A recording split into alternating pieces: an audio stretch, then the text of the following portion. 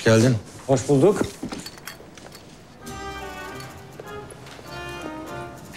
Kolay gelsin.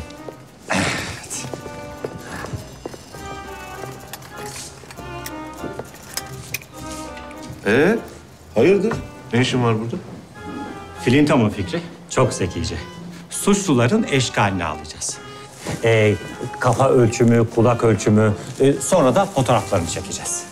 Helal olsun amirim bey. Bütün Galata'yı temizleyeceksin inşallah. İnşallah Hasan.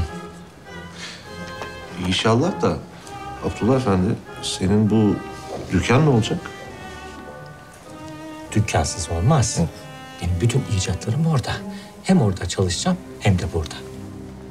Hadi inşallah. Eyvallah. İnşallah. Bunu ellemezsek. Ha.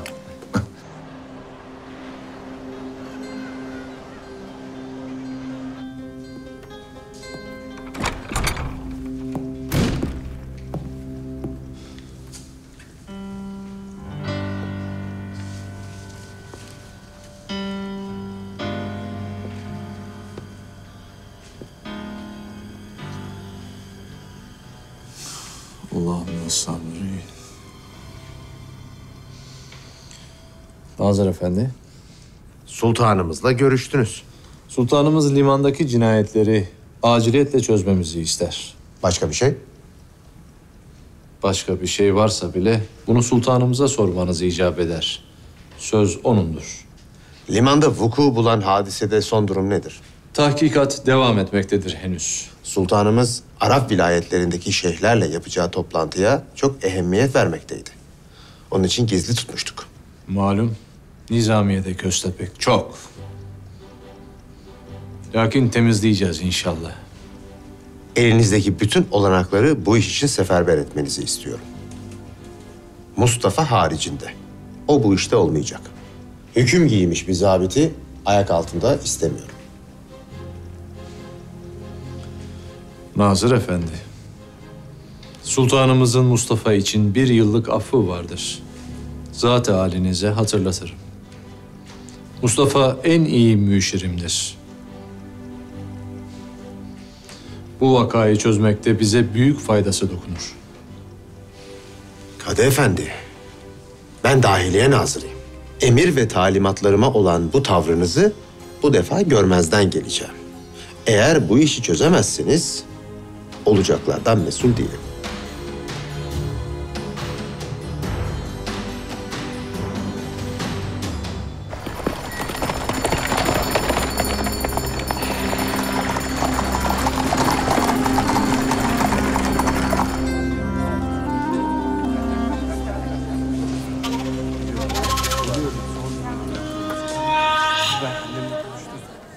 Yakup.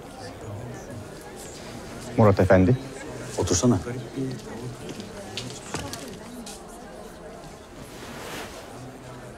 Patronlarınız nasıllar? Afiyetteler. Size bir haber iletmemi istediler. Öyle mi? Neymiş? Kuracağınız bankayla çok ilgiliyiz. Bu bankaya ortak olmak isteriz. Bunun bana nasıl bir faydası var sevgili Yakup? Her şeyden evvel Avrupa'nın en zengin ailesiyle ortak olacaksınız. Başka? Açık konuşabilir miyim?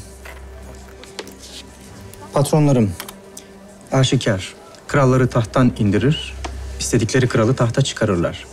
Siz de bize katılırsanız sadece Osmanlı'yı değil, tüm dünyayı yöneten bu gücün içinde yer alırsınız.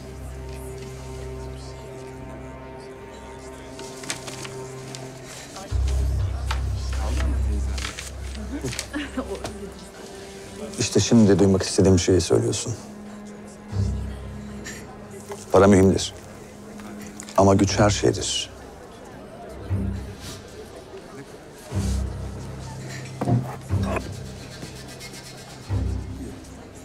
Son bir şey daha. Boris yaz. Ha, şu küçük aşağılık. Evet. Patronuma haber göndermiş ortak olmak için.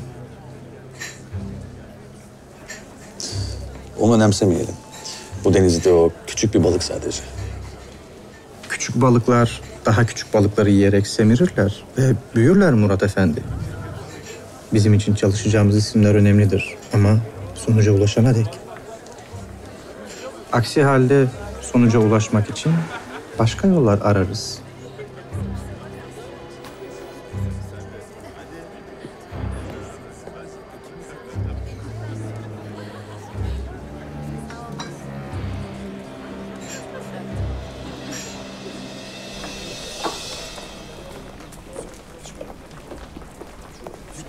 Lara.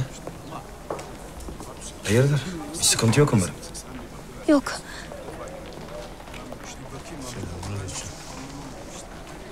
Yoksa daha evvelden tanışıyor muydunuz siz?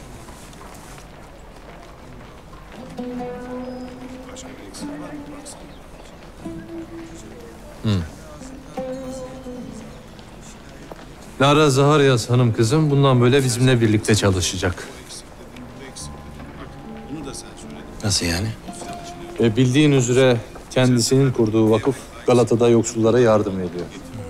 Bundan böyle o yardıma muhtaçları tespit edecek, biz de elimizden geldiği kadar onlara yardım edeceğiz. Öyle mi? Öyle. Kadı Efendi sağ olsun bize burada bir oda tahsis etti. Şimdi Kadı Efendi, bir konuyla ilgili yardımınızı isteyeceğiz. Buyurun hanım.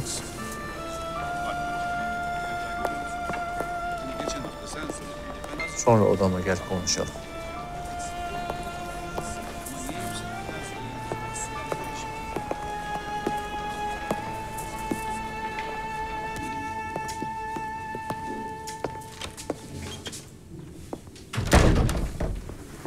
Buyur hanım kızım. Kadı Efendi, Galata'da bazı çocuklar var. Evsiz, barksız. Soğuktan donmaktalar, aç bilaçlar. Ne düşündüğünüzü bilirim. Bu çocukları nasıl giydiririz? Nasıl karınlarını doyururuz? Benim bir fikrim var. 2-3 zabit verseniz yeter.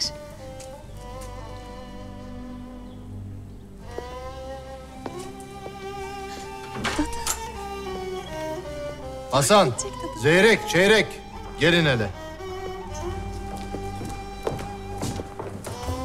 Merhaba. Bugün Galata'da Lara Hanım'a eşlik edeceksiniz. Bir dediğini iki etmeyin ona göre. Emredersiniz Kadı Efendi. Hadi kolay gelsin. Teşekkürler Kadı Efendi.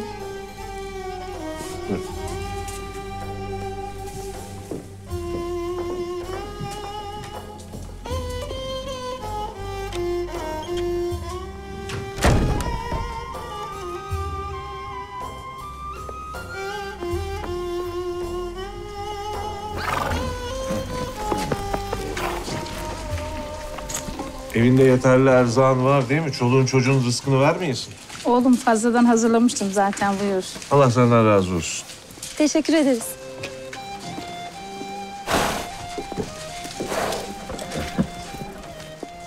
Ne güzel bir şey bu. Durumu iyi olan her Osmanlı annesinde muhakkak misafir gelir diye fazla yemek pişirilir. Bu çocuklar da Tanrı misafiri Hasan Efendi. Bana bakın, bu kap bu hanenin dönerken muhakkak bırakacaksınız. Anlaşıldı mı? Emredersiniz amirim. Allah'ım ya Rabbim. De haydi haydi.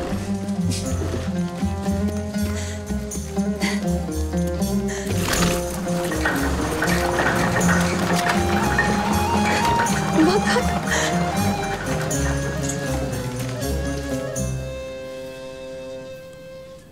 O padişah efendimiz Şeyh Hamza olayını ivedilikte çözmemizi ister. Bir de bu akşam İstanbul'a gelecek olan Yemen şeyhini korumamızı. Şeyh Hamza'nın ölümü Arap Yarımadası'ndaki bütün dengeleri değiştirecektir. Doğru dersin oğul. Allah korusun. Yemen şeyhi de öldürülürse eğer Arap Yarımadası'ndaki gücümüzü iyice kaybederiz. İngilizlerin ve Fransızların da bu topraklarda gözü var. Unutmamak lazım. Sömürgeciler sömürgelerinin kanlarını her zaman emerler oğul. Vardır bu melunların elbet bir hesabı. Yakında öğreniriz.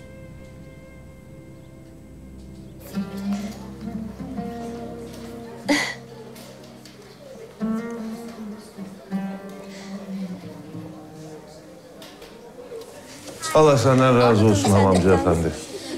Bu soğukta bu çocukları buraya topladın ya. Artık içim rahat. Ne demek Zabit Efendi? Lara kızımız düşünmüş sağ olsun. Kazan yanıyor işte. Çocuklar ısınsın. Keşke daha fazlasını yapabilsem. Devlet şunlara yardımcı olsa. Tabii ama işte her şeyde devletten beklememek lazım. Biz elimizden geleni yapalım da sonrası Allah kerim. Şimdi çarşıya gidip esnafla konuşacağım.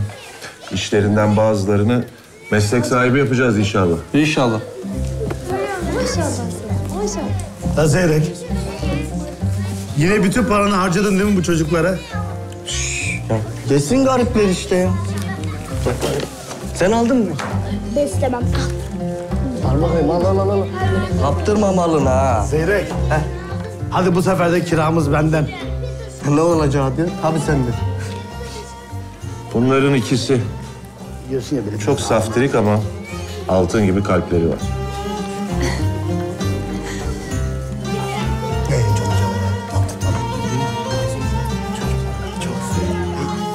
Canım benim maşallah. Çok yaramaz, çok seviyorum. Büyüyünce ben de zabit olacağım. Öyle mi? Ne güzel. Neden peki? Kıyafeti mi sevdin? Yok, yüzü peçeli katili yakalamak için. Yüzü peçeli katili mi? Siz ne kadar güzelsiniz.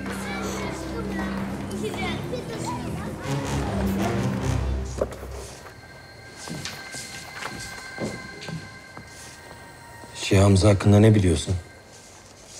Şeyh Hamza, Arap Yarımadası'nın ve Arap kavminin başındadır. Padişahımıza da bağlıdır. Bağlıydı. Tüm Galata Limanı'nda öldürüldü. Öldürüldü mü? Burada işi neymiş ki? Padişahımızla bir görüşme yapacakmış. Arap vilayetleri karışacak desene. Peki bu işten en fazla çıkarı kim sağlar? Nesatiler. Nesatilerin yüzyıllardan beri Arap Yarımadası'nı ele geçirmek istedikleri bir sır değil. Nesatilerin lideri de Ebu Felat. Anladım. Eyvallah.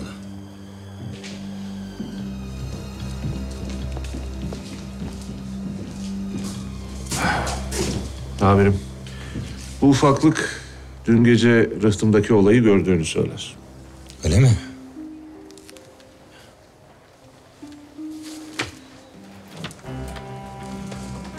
Gel bakalım.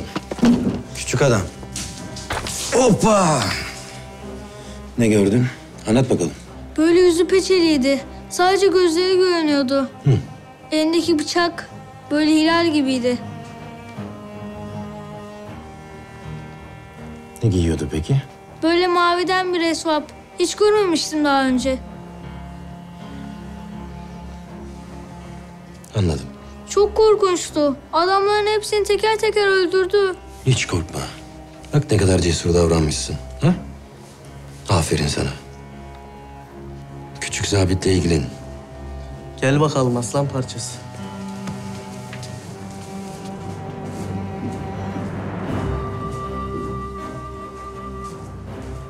Nesatiler hakkındaki tahkikatı derinleştir. Hasan, Amirim, Galata Limanı'na git. Olayı gören başka şahit var mı bir bak. emredersiniz.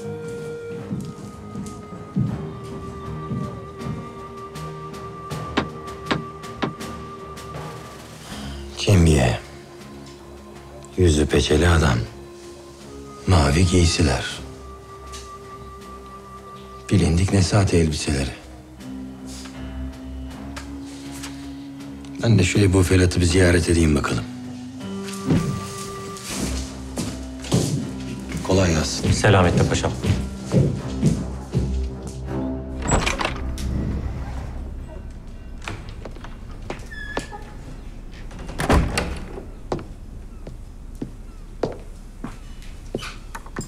Söyle Cemil. Matmazelleri eve döndü Boris Efendi. Güzel. Salonda beklesin beni. Emredersiniz. Banker Murat ne yapıyor bugün? Orient Kulüp'te. Bugün oyun günü. Güzel. Oyun nasıl oynanır bir öğretelim o zaman.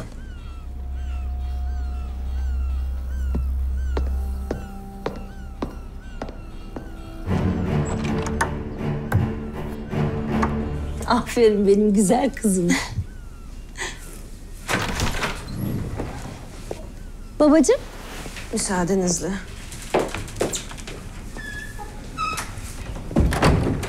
Nasıl gidiyor vakıf işleri? Çok iyi gidiyor.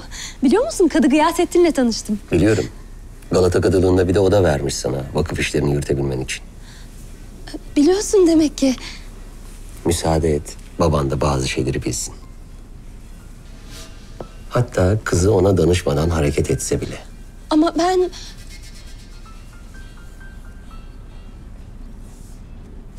Ama aferin. Gurur duydum seninle. Kadı Gıyasettin önemli bir adamdır. Senin Galata Kadılığı'nda çalışmansa beni memnun eder.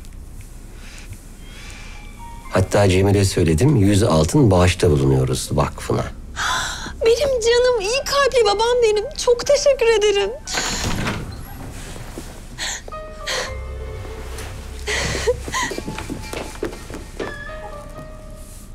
Araba hazır Boris Efendi. Tam vaktinde. Aferin Cemil. Bravo.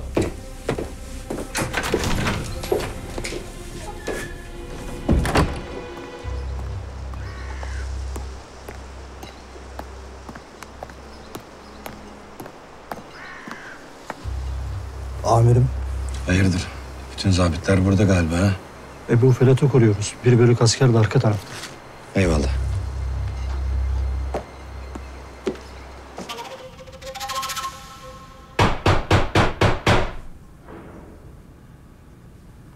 Kim o?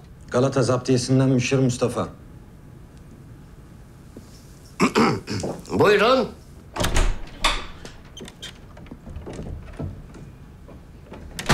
Abu Felat Efendi. Bir vaka araştırmaktayım. Bildiğiniz üzere Zemanilerin şeyhi Şeyh Hamza öldürüldü. Duydum. Ne büyük kayıp. Şeyh Hamza büyüğümüzdü. Alim insandı. Burada ölecekmiş demek ki. Takdiri ilahi. Ben aranızın pek iyi olmadığını duydum ama... Nereden duydunuz? Her duyduğunuza inanmayın. Doğru. Şeyh Hamza öldükten sonra Arap Yarımadası'ndaki gücünüz epey arttı. Öyle değil mi? Ben zaten güçlüyüm. Padişahımız emretti, biz de geldik. Can güvenliğimizi temin edersiniz zannediyorum. Merak etmeyin. Hainlerin peşindeyiz. Bakabilir miyim? Buyurun.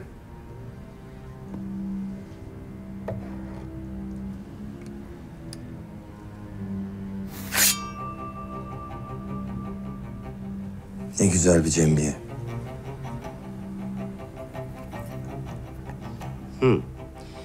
Bunun adının cembiye olduğunu buralarda çoğu kişi bilmez. Ama 2 dirhem kadar ağır. Tesadüfe bak. Şeyh Hamza da cembiyeyle öldürüldü. Geldiğinizden beri yaptığınız imalara sesimi çıkarmadım. Ama haddinizi aşmayın Müşir Efendi. Haşa. Biz işimizin başındayız. İddetlenmeyin lütfen. Hayırlı günler.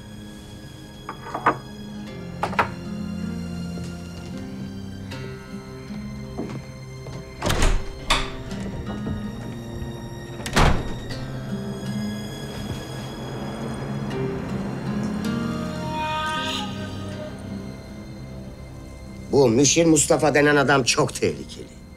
Ama yine de her şey tertip ettiğimiz gibi devam edecek.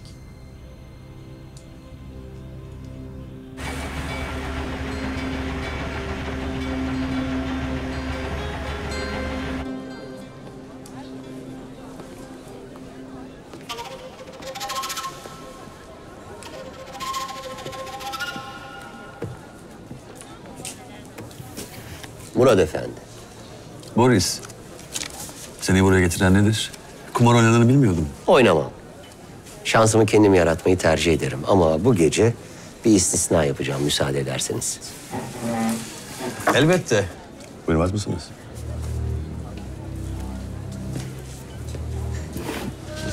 Beyler. Kumar kendini beğenmişlerin tutkusudur derler. Doğru söze ne hacet. Ama kumar denilen şey sürekli kazanıldığında kumar olmaktan çıkar.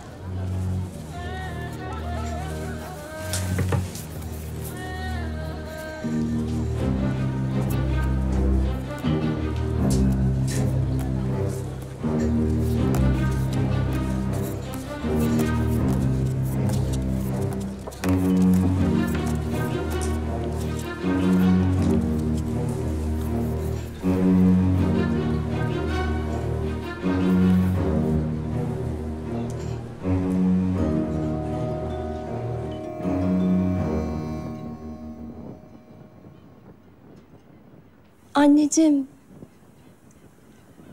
seni hiç tanımadım ama yine de çok özlüyorum. Eğer beni duyabiliyorsan, ben bir çocuk tanıdım.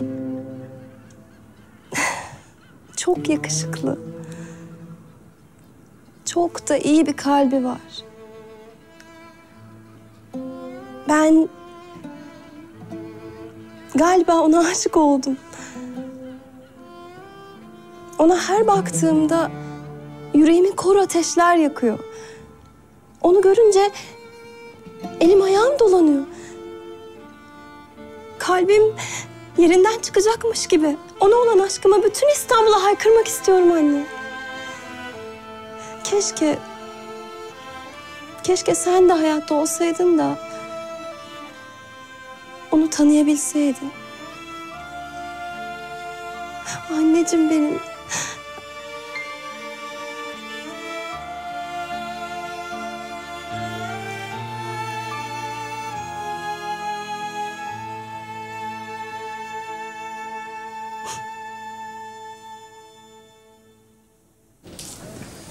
Kart. Yani siz her zaman kazanırsınız. Matematiğe inanırım. Hayat zaten hesap kitap meselesi değil midir? 2 kart alacağım. Oyunu gerçekten takip ettiğinizde arada kaybedebilirsiniz. Ama asla yenilmezsiniz. Kart. Kaç? Oyunu takip etmeniz her zaman kazanacağınız anlamına gelmez. Naçizane. Bence bu hususta yanılıyorsunuz. Pas.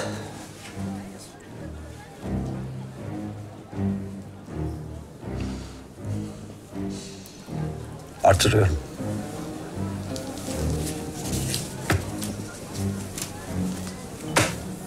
$300. Pas. İkimiz kaldık. Doğru. Kartlara hala bakmayarak şansınızı tehlikeye atmıyor musunuz? Karşımda kim olursa olsun kazanacağımı biliyorum. Kendine bu kadar güvenen bir adamı avlamak benim için bir zevktir.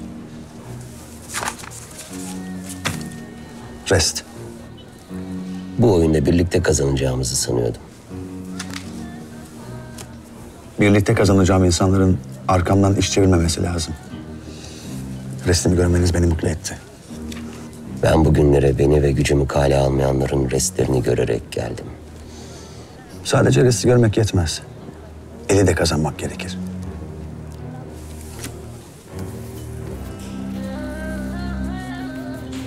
Kare papaz. Öyle sanıyorum ki Murat Efendi, bu eli siz kazandınız. Papazları ancak aslar geçer. Ama oyunu ben kazanacağım.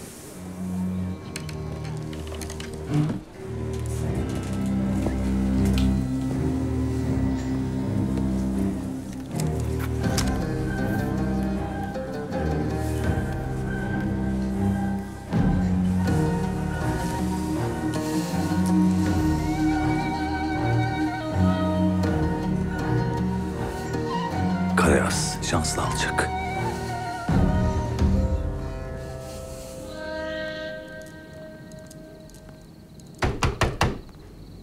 Gel.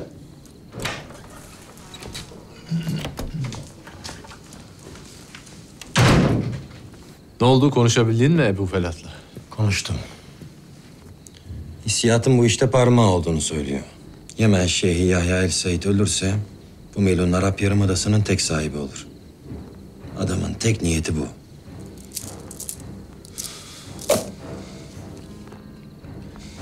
Ne yapıyoruz o zaman? Hep beraber ona güzel bir oyun oynayacağız. Bir fikrim var. Aman Tanrım. İçeri nasıl girdin sen?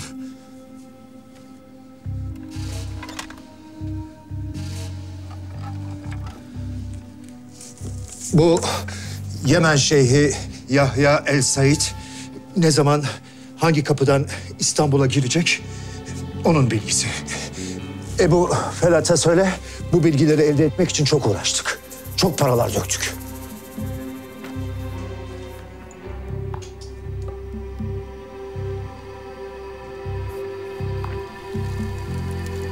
Ne yapıyorsun sen?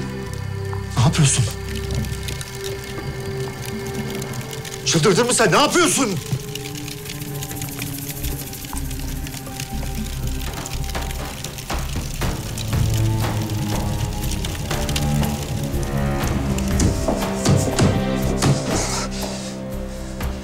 Bunlar gerçekten vahşi.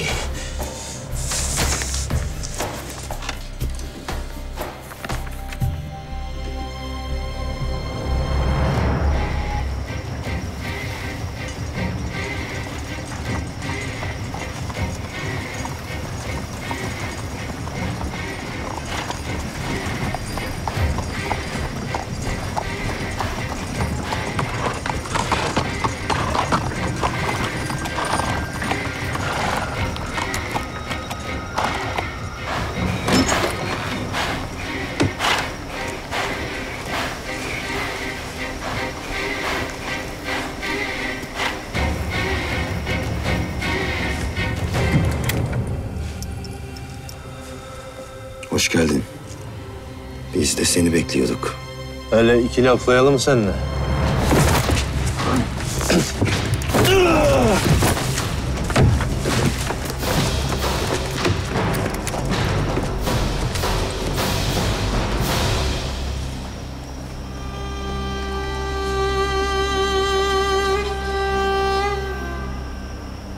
Çöl kartalı.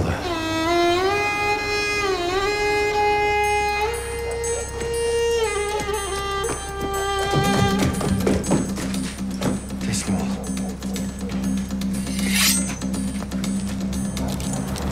Bana sağ lazımsın.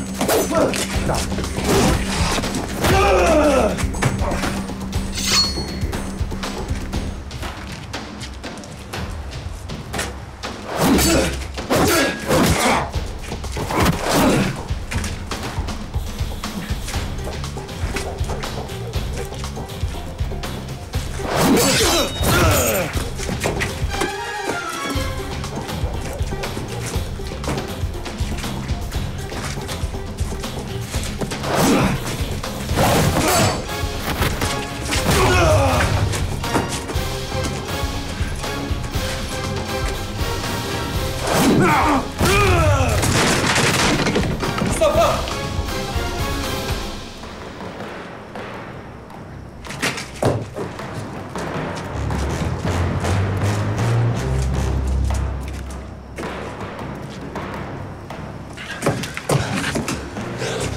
Kaçtı şerefsiz. Dert etme oğul. Sayende Yahya El Said'i kurtardık. Tam tahmin ettiğim gibi. Şeyin güzergahı biliniyordu.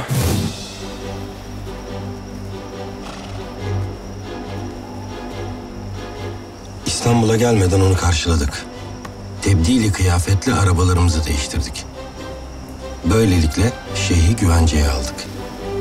Şeyhin yerine geçip suikastçıyı beklemeye başladık. Hadi bakalım. Buraya bismillah.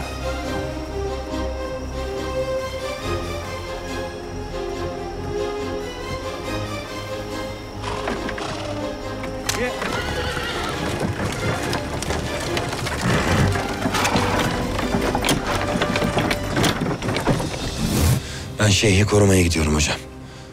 Çeyrek. Benimle gelin. Müsaadenizle hocam. Müsaade senin.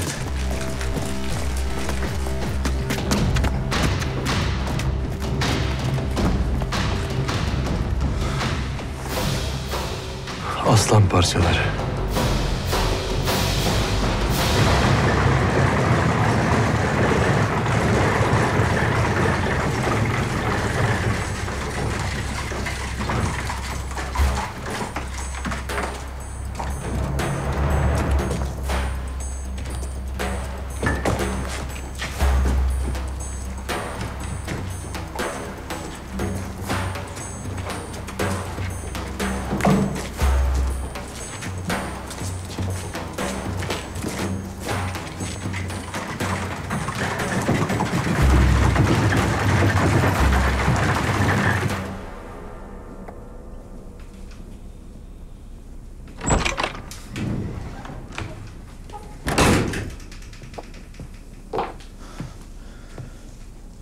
Yahya El Saidi kurtulmuş.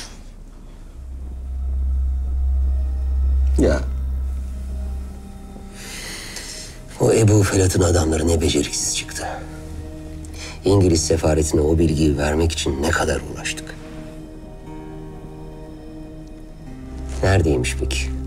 Her yere bakıldı. Nizamiye'de de değiller. Olsa zaten haberimiz olur. Ha.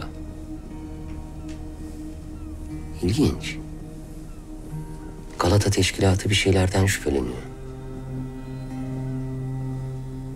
Gıyasettin'le Mustafa onu eminim çok güvenli bir yere götürmüşlerdir. Sadece kendilerinin bilebildiği. Bence peşlerine düş. Bul bakalım nereye saklamışlar. Sonra Abu Felat'a git. Bu meseleyle onlar ilgilenecekler. Sonuçta El Said'in toplantıya katılmasını istemeyen onlar. Biz ayakta kalanla devam edeceğiz.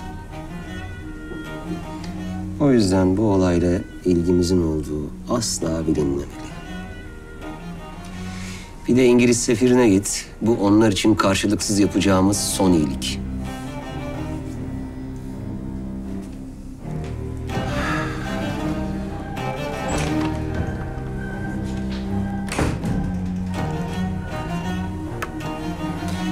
Eğer güçlü olmak istiyorsan Felat, bedelini ödeyeceksin.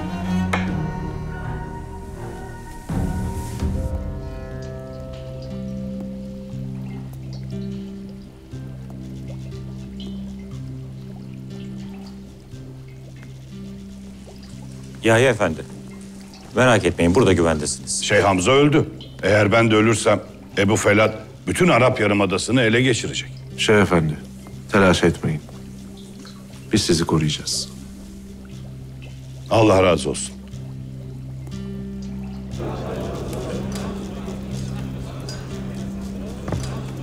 Yapamaz mı?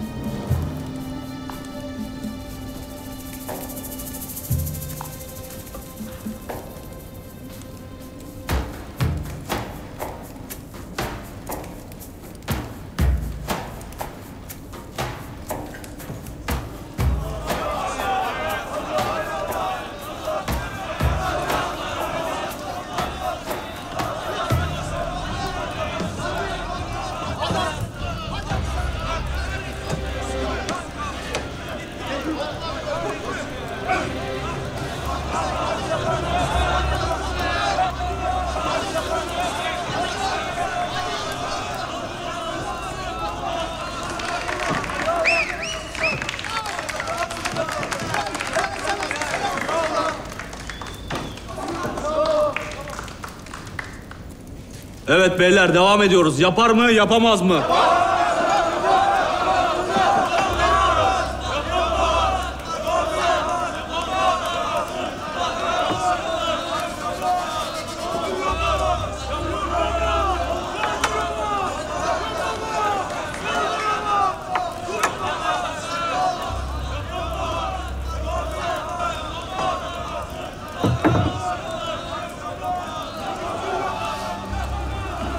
Bu kadarını kaldıramaz reis.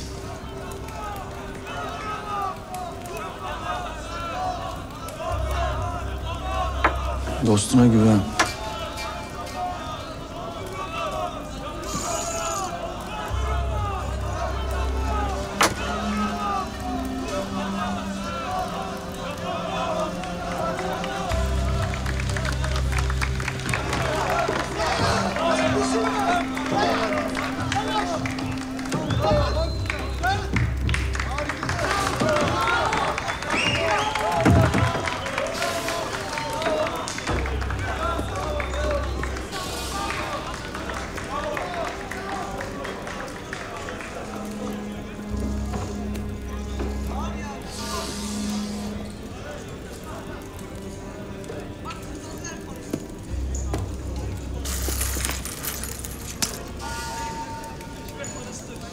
Bahsi ben kazandım birader.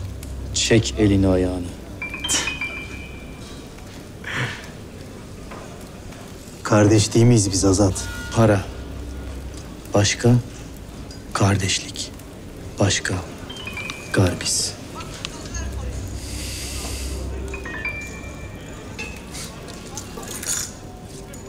Al. Önünden ye.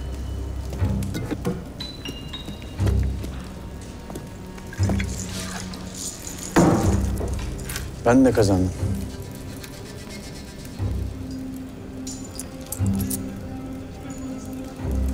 Ama kardeşler paylaşır değil mi?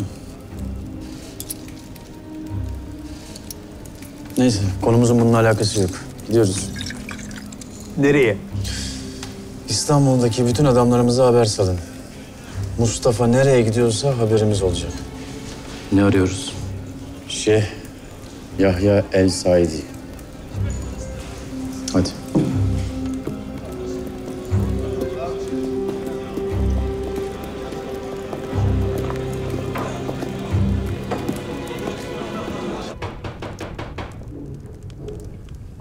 Gel.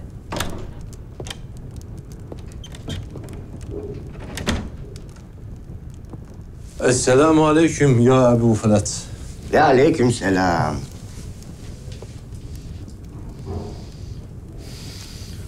Maşallah iyi korunuyorsunuz. Padişahımız Efendimiz sağ olsunlar. Şeyh Hamza öldürüldükten sonra korumaları artırdılar. Hayırdır bu saatte? Size bazı havadislerim var. Ne oldu? Yoksa kötü bir havadis mi? Havadisi nasıl karşılayacağınıza bağlı. Bu gece Şeyh Yahya El Said'in canına kastettiler. Yoksa... Yok, hayır. Şeyh kurtuldu. Kimdir bunlar? Bizden ne isterler? Siz daha iyi bilirsiniz elbet. Bu timsal, şeyhi olduğunuz nesatilerin timsali çöl kartalı. Savaşçıya cesaret verdiği söylenir. Bu gece şeyhi öldürmeye teşebbüs eden şahsın boynundan kendi ellerimle aldım. Çölü bilir misin Kadı Efendi? Sonsuz bir hiçlik. Hiçliğe asla sahip olamazsın. Bu işin ardında öyle ya da böyle sen var isen ortaya çıkartırım bilesin.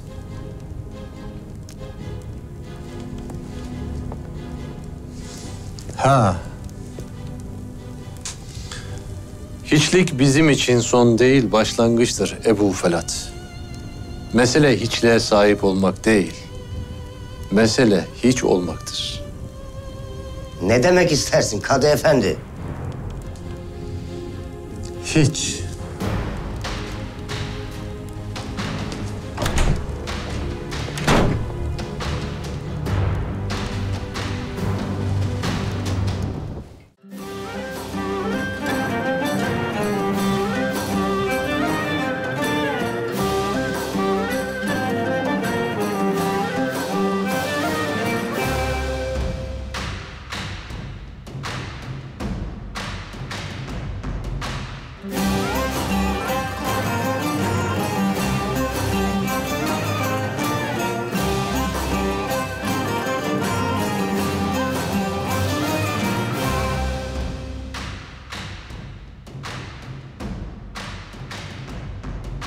Hadi.